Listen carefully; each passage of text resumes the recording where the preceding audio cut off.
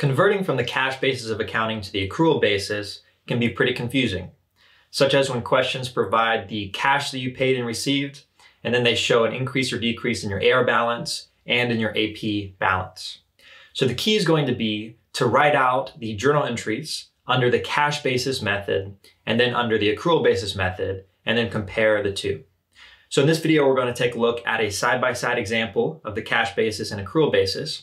And then we're going to go through two practice questions where we start out with the cash numbers, and then we're given AR and AP balances, and then we use those to find the accrual basis. So let's jump in. So to start out, let's look at a cash to accrual example and write out the entries under the cash method and under the accrual method. A company earns $120,000 of revenue, of which $80,000 is collected in cash. The company's beginning of year AP balance was $12,000 and its end of year AP balance was $8,000. It paid out $20,000 of cash for expenses. So first let's think about the cash entries. It says that we collected $80,000 in cash. So from the cash basis method, we simply debit cash for $80,000 and credit revenue for $80,000. And it says we paid out $20,000 of cash for expenses. So we credited cash of $20,000 and debited expenses of $20,000. Therefore, our cash-based net income is simply the $80,000 revenue minus the $20,000 expenses, $60,000. Now let's think about the accrual method entries. So we received $80,000 of cash, but we actually earned $120,000 of revenue because we use the accrual method. So we record revenue when we earn it, not when we actually receive the cash. This means that we had a credit to revenue of $120,000 and a debit to cash of $80,000. So we must have had a debit to accounts receivable of $40,000.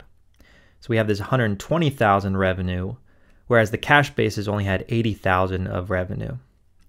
And then for the expenses, it says that the AP balance went from $12,000 down to $8,000.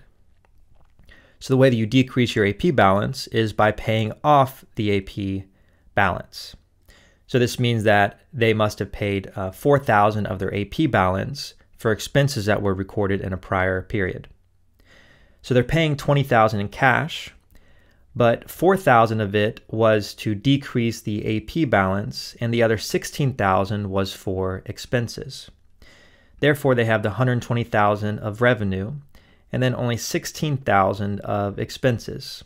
So the accrual basis net income is $104,000.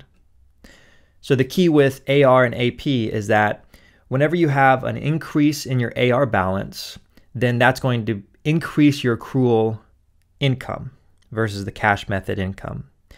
And then when you have an increase in AP balance, that's going to decrease your accrual method revenue. That's because you're then recording a debit to expense and a credit to AP. So there's no cash occurring, so it wouldn't be anything recorded as an expense for the cash method, but under the accrual method, it would be decreasing your net income.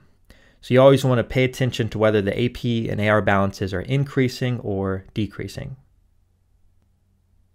Now let's take a look at this practice question, which asks us to find the net income under the accrual basis. We have cash received from customers of $1.5 million and cash paid to suppliers of $900,000. So if they were asking for the cash basis net income, it would simply be $1.5 million minus $900,000, so it'd be $600,000. But we're looking for income under the accrual basis. So we see that AR starts out at $250,000 and then goes down to $220,000. What does that mean? It means that we collected $30,000 of AR for a revenue item that we recorded in a prior period. So that means that we had a debit to cash of $30,000 and a credit to credit to accounts receivable of $30,000. That means that from this cash received, there's $30,000 of it that isn't actually revenue under the accrual basis. So we need to subtract out $30,000 from the $1.5 million because it applies to revenue from a prior period. And then we look at accounts payable. So we started with $120,000 and then it increased by $30,000. That means that we had a debit to expenses for $30,000 and a credit to accounts payable for $30,000. So even though the cash paid was $900,000, we need to actually increase our cash paid, our expenses, by this $30,000 increase. So we need to say that our expenses are actually $930,000. So the revenue was the $1.5 million minus this $30,000 adjustment for cash we received from a prior period revenue. So $1,470,000. And then our expenses were the $900,000 cash paid plus the $30,000 in expenses that increased our accounts payable, $930,000.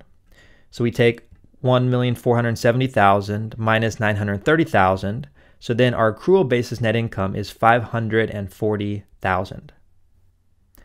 Now let's take a look at a similar practice question, but AR instead of decreasing increases and AP instead of increasing decreases. So we're still looking for the net income under the accrual basis. We have cash received of $900,000 and cash paid of $500,000. Then we see that AR starts out at $150,000 and ends at $200,000. This means that in the year, we had an entry for accrual method of a debit to AR of $50,000 and a credit to revenue of $50,000. So we need to take this $900,000 and add in this extra $50,000 for the increase of the AR. So we're going to have for income $900,000 plus $50,000, $950,000. Now let's look at the expenses. So we paid out $500,000 of cash, and AP goes from $100,000 down to $80,000.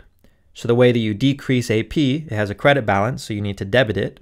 So that means that we debited AP by $20,000 and we credited cash by $20,000. So in other words, $20,000 of this $500,000 isn't actually for expenses. It's for paying down accounts payable from expenses from a prior period when we initially recorded that accounts payable. So instead of saying we paid out $500,000, we're going to have to subtract out this from the cash payments to say that we only paid out $480,000. So then our accrual basis net income is the $950,000 minus $480,000, $470,000 of accrual basis net income. So I hope you understand cash to accrual adjustments just a little better after watching this video. If you're interested in learning more about the cash flow statement, be sure to check out my cash flow video where I go through full practice questions on the statement of cash flows.